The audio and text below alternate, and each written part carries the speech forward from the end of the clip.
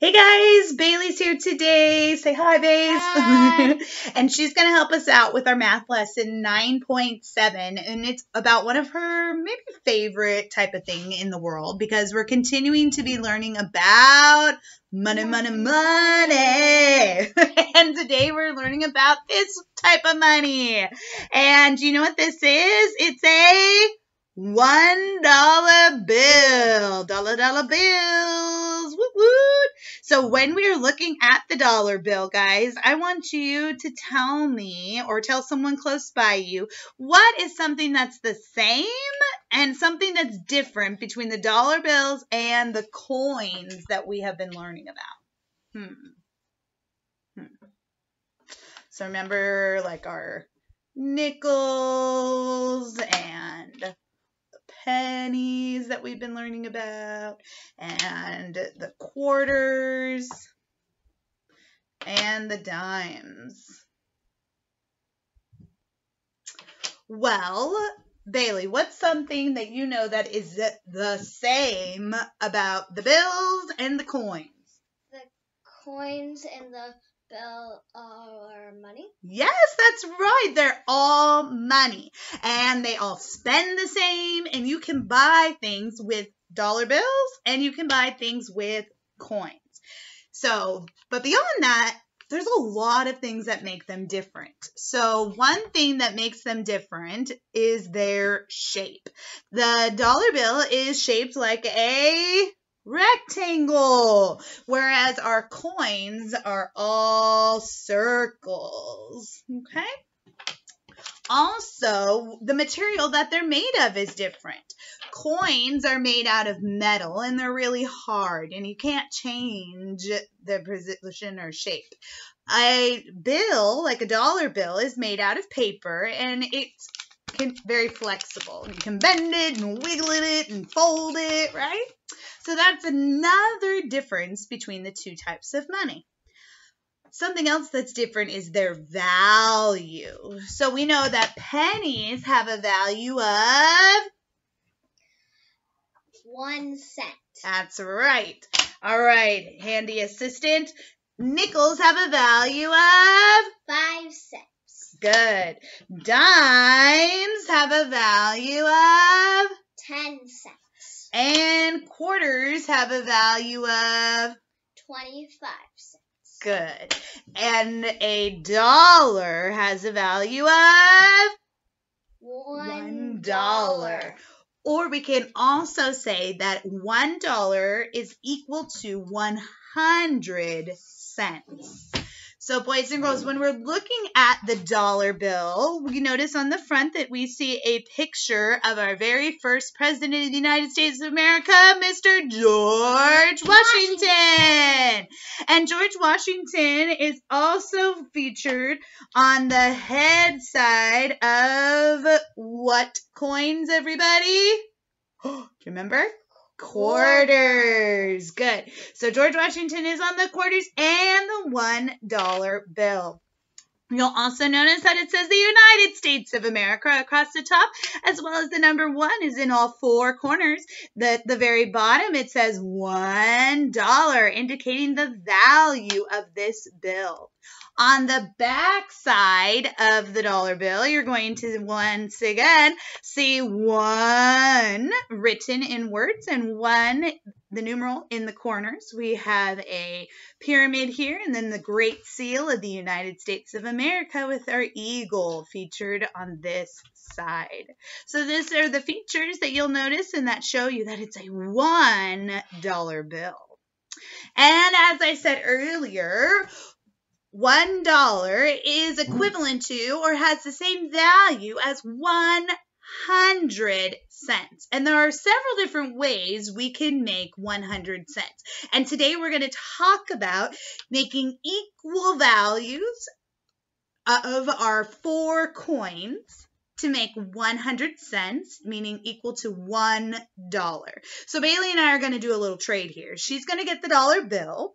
And I am going to attempt to trade her some pennies, some nickels, some dimes, and some quarters that have the same value as the $1. So we're going to try this out, and I'm going to see if she is a real smart money manager. All right, guys, and you can help too. So Bailey, you have a $1 bill, and I have 1 penny. Would you like to give me that $1 bill for my 1 penny? No, right? Because 1 penny is worth 1 cent. And can you hold up that dollar bill? That is worth 100 cents. So that would not be a fair trade if I gave her 1 penny when it's actually worth 100 cents. Bailey, how many pennies would I need to give you for you to give me the dollar bill? 100 pennies. 100 pennies, and you know what? You are in luck, and so am I, because we just happen to have 100 pennies right here. They are all in groups of 10, so boys and girls, why don't you count by tens? 10, 20, 30, 40, 50, 60, 70, 80, 90, 100.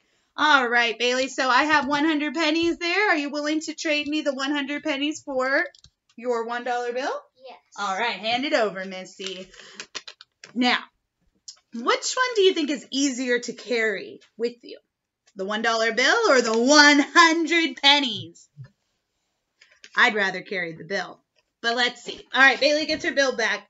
Now, I'm going to try to make a different trade with her. Let's see if she's still pretty wise. I'm going to offer her this coin, boys and girls. I know it's a little hard to see. Let's see if you can tell what it is.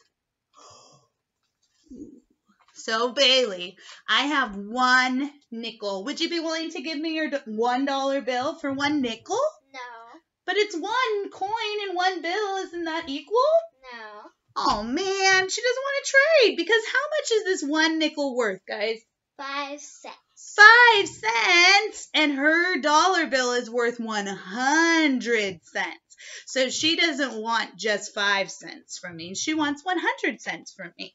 So if I want to trade her my nickels for the $1 bill, I'm going to have to give her a lot more nickels. So here are my nickels, boys and girls, and I want you to help me count them out. And when we count nickels, we count by 5s because they have a value of 5 cents. So we're going to count our nickels until we get to 100. 5, 10, 15, 20, 25, 30, 35, 40, 45, 50, 55, 60, 65, 70, 75, 80, 85, 90, 95, 100. So that has a value of 100 cents, the same as the $1 bill. So let's count how many nickels I need to give Bailey to get her $1 bill. 1, 2, 3, 4, 5, 6, 7, 8, 9, 10, 11, 12, 13, 14, 15, 16, 17, 18, 19, 20. So, Bailey, if I were to offer you 20 nickels, would you be willing to give me the $1 bill? Yes. All right, because that is a fair and equal trade. They have the same value. All right, so now I actually have some other coins that I want to trade for Bailey's $1 bill there. I have some dimes. So if you remember what those dimes look like, they're those small silver dimes, right? The small silver coins. So let's see if I can trick her this time. Shh. Bailey, if I give you this dime, would you give me your $1? No. She said no. But it's 1 and 1. That's the same, right? No. She didn't fall for it, boys and girls. She knows that her $1 bill has a value of 100 cents, and 1 dime only has a value of 10 cents.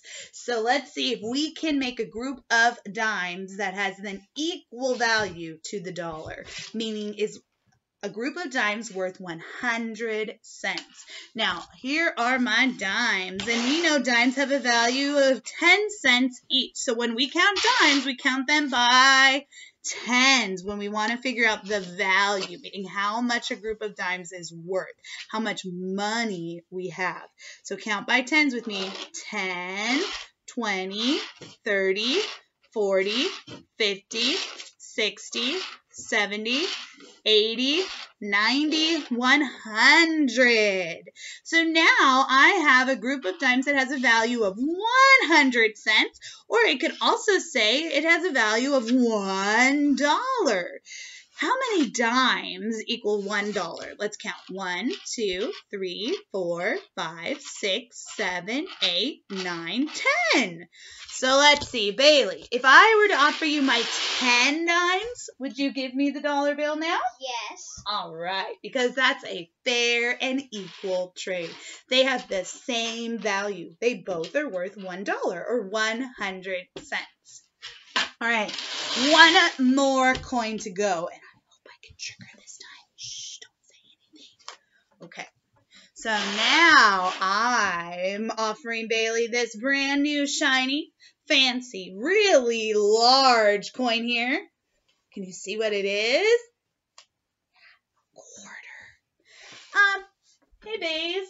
I have this really shiny, fancy, really big quarter. Can I trade this for your dollar? No. She said no. I guess she's pretty smart and wise with her money because Bailey doesn't want to give me her dollar, which is worth how much? 100 cents for my quarter because the quarter only has a value of 25 cents. So 25 cents is less than 100 cents. So that would not be a fair trade. But let's see if I can give her a group of quarters that have an equal value. So let's look at my quarters here, and I want to count my quarters to get to 100 cents. Now, since quarters have a value of 25 cents, I count them by 25s. 25, 50, 75, 100. So I can see that 4 quarters equals 100 cents, meaning it takes 4 quarters to equal $1. Let's see if she'll trade now. Hey, Bailey, I have 4 quarters. Would you want to trade 4 quarters for your dollar? Yes. Awesome. So we just completed another fair and equal trade. And boys and girls, I encourage you, maybe you can play a similar game at home with your family members with some quarters, dimes, nickels, and pennies, and a dollar bill that you may have on hand. And on your math paper today on lesson 9.7, it's all about dollars and making fair and equal trades with your coins. So making sure that they add up to $1 or 100 cents.